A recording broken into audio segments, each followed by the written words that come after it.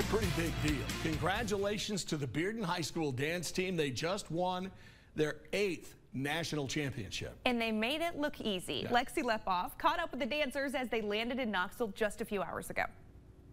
Your national champion is Bearden High School. Bearden High School dance team is celebrating its 8th national championship. We work really hard every practice. We give it our all.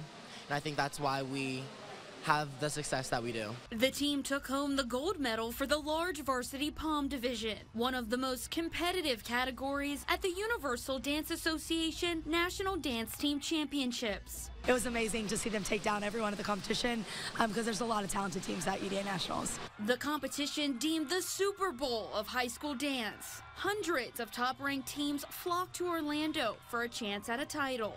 You know, all of our competitors, they are super talented, and I think that's what makes this win such a big deal is because we pulled it off. We worked extremely hard all season. Heading into the competition with a chip on their shoulder. Last year, they didn't place how they wanted in the pom category. We just had that drive the whole entire year. Like, every time we would start to get a little tired, like, we were always like, no, we're not getting 12th again, we're not letting that happen. And we honestly went into competition just being like, we're going to do better, we're going to rise up. This year's senior class is the most decorated in program history, taking home 5 national titles and 7 state titles in their 4-year run.